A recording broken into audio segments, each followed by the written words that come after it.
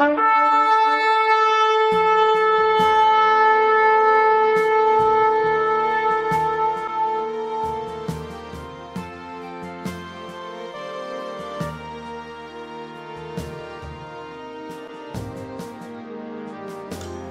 we continue to talk about the new man.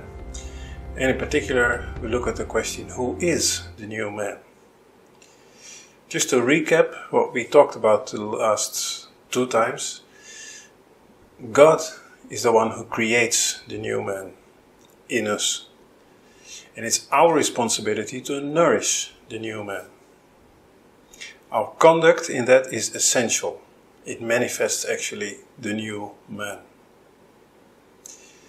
The new man reconciles us with other men, but also with God, horizontal and vertical. And the new man is circumcised of heart. The new man is the new covenant man. And it is our choice whether or not to adopt him. So who is the new man? So far the new man is abstract. It's a representation of our new nature, an external expression of an internal change. And we already read the other time that in baptism the old man is crucified with Christ and the new man is resurrected, created. Paul writes something similar to the Galatians. In Galatians 3 verse 27 he writes, "For as many of you as have been baptized into Christ have put on Christ." Now remember that we spoke about putting on the new man. And here it speaks about putting on Christ. It's the same word used for putting on, the word endio. And we looked at the meaning of that word before, but one of its meanings is to sink into. It's to put on your clothes, but also to sink into. So we sink into Christ as we sink into the waters of baptism. And when Paul writes this to the Galatians, right, in the next verse, verse 28, he speaks of the reconciliation. He says there is neither Jew nor Greek, there is neither bond nor free. There is neither male nor female, for you are all one in Christ Jesus. Note that Paul gives the same pattern in Colossians 3 verses 10 and 11. We read them also the other time.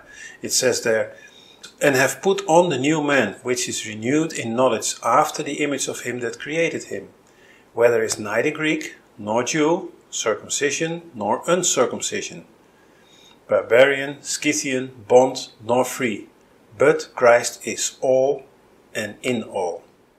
So to the Galatians he writes, "Put on Christ, all are one in Christ." And to the Colossians he writes, "Put on the new man, all are one in Christ."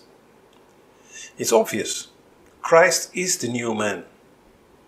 We saw the other time the importance of our conduct, our walk. In his epistle to the Romans, Paul brings it all together. In Romans 13 verses 12 through 14. "The night is far spent, the day is at hand.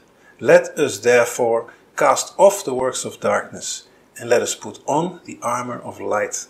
Let us walk honestly, as in the day, not in rioting and drunkenness, not in chambering and wantonness, not in strife and envying, but put ye on the Lord Jesus Christ, and make not provisions for the flesh to fulfill the lusts thereof." It speaks here back to back about our conduct, our walk, and about putting on Jesus. It shows again that Jesus is the new man. Or, as he puts it in 1 Corinthians 15 verse 47, the second man, the Lord from heaven.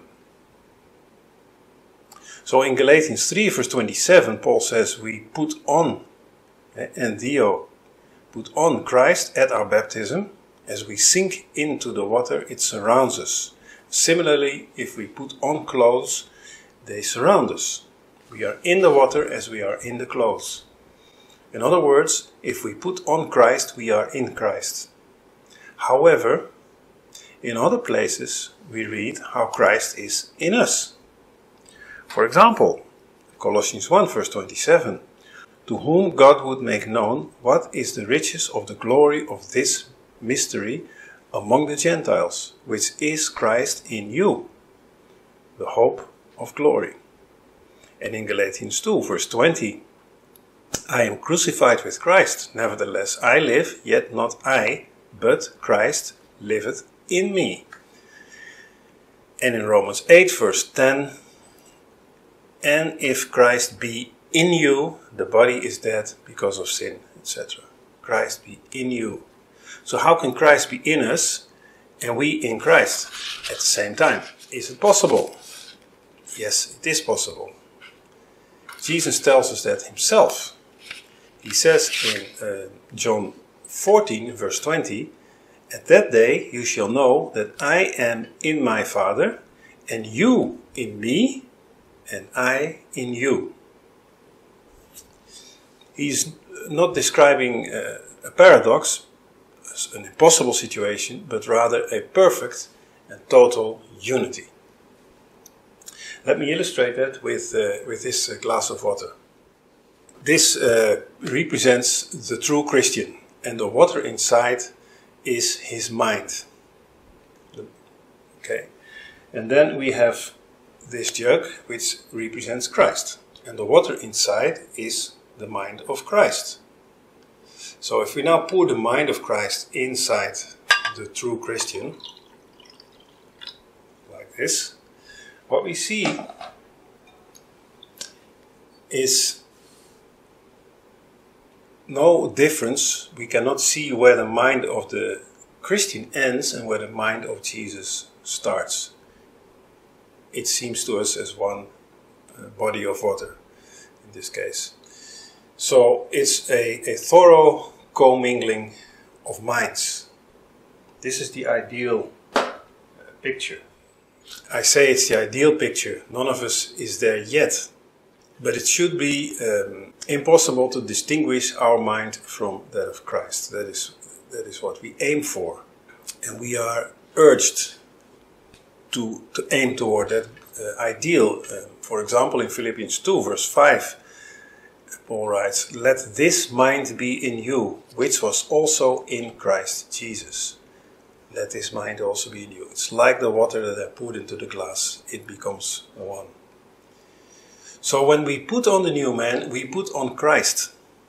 We are in him and he is in us. We uphold the new man by renewing our minds through submission to him, until our mind and his are indistinguishable. The perfect unity. Now, as we strive after and work on that ideal unity, we are at the same time to avoid and dismantle another unity, and that's the unity between the old man and the new man. Jesus makes clear to us that the old man and the new do not match. Jesus says in Mark 2 verse 21, no man also seweth a piece of new cloth on an old garment, else the new piece that filleth it up taketh away from the old, and the rent is made worse. The new patch will eventually pull away from the old. We cannot patch the old man with new.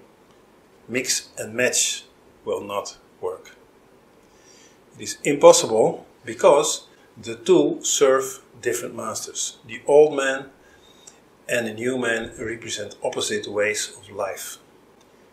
Jesus makes that also clear in Matthew 6 verse 24, where he says, no man can serve two masters, for either he will hate the one and love the other, or else he will hold to the one and despise the other. You cannot serve God and Mammon. And Jesus adds a second example to illustrate the point. In Mark chapter 2, in verse 22, he says, no man putteth new wine into old bottles, else the new wine doth burst the bottles, and the wine is spilled, and the bottles will be marred. But the new wine must be put into new bottles. The new wine is spilled to the ground, lost forever, and the old wineskins burst and become useless. That's what happens when you try to mix the two. They're both lost. The old man and the new man are totally incompatible. They cannot be mixed. We must choose either the one or the other. The miracle that Jesus did in Cana, that of turning water into wine during the wedding feast, of which we can read in John chapter 2, was a miracle done by God through Jesus, as Jesus declares himself in chapter 5, verse 19 of the Gospel of John. The master of the feast, he is surprised when he tastes the wine. And he tells the bridegroom, "You kept the good wine until now." The wine that God created was better than the old wine that man created. I would say, of course. The new man is better than the old. And note in this parable, I will not go into it too deep, I did this in another message in the past, but there are 6 pots of stone. 6 represents the number of man. And note also that it had to be filled to the brim, completely, with water, which is a metaphor for the Holy Spirit. And note also that Jesus tells the servants to fill them. He does not do it himself.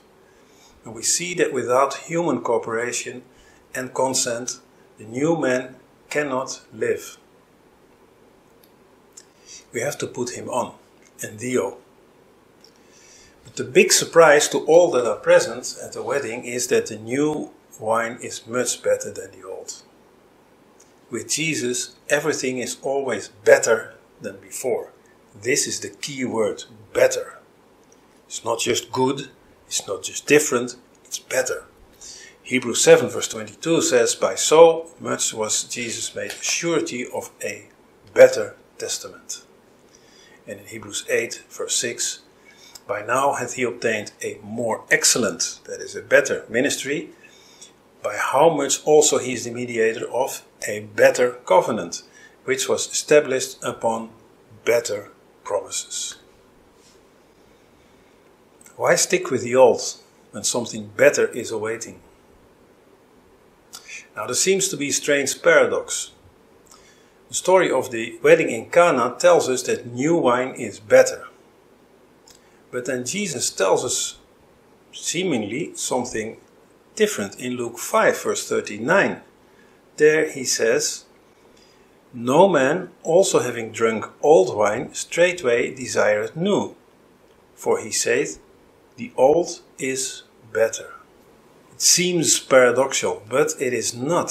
If you read carefully, Jesus does not say that the old is better. He says that man says the old is better. Human nature creates this paradox. When it comes to physical things, man is all too ready to embrace new things.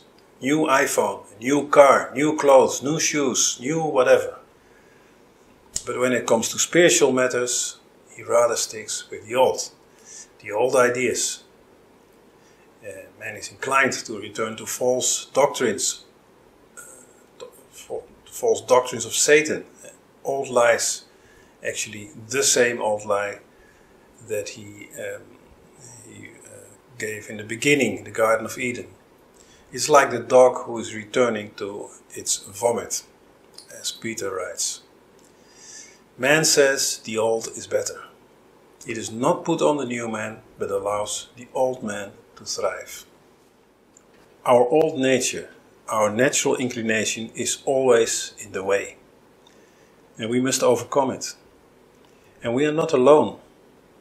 Yes, of course, it's up to us to put on the new man, to clothe ourselves with Christ's mind.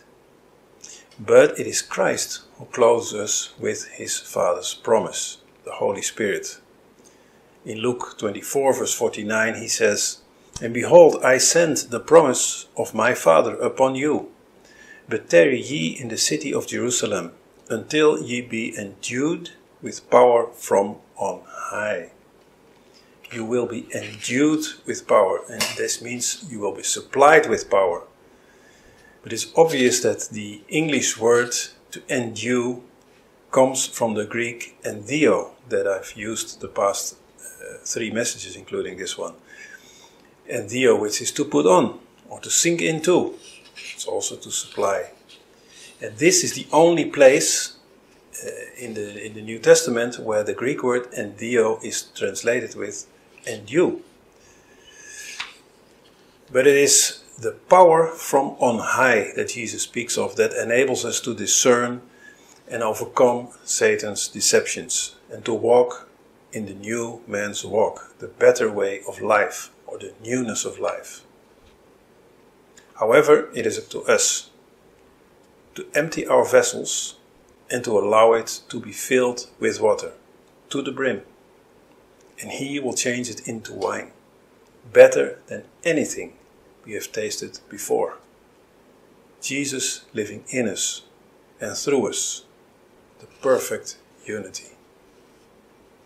Amen.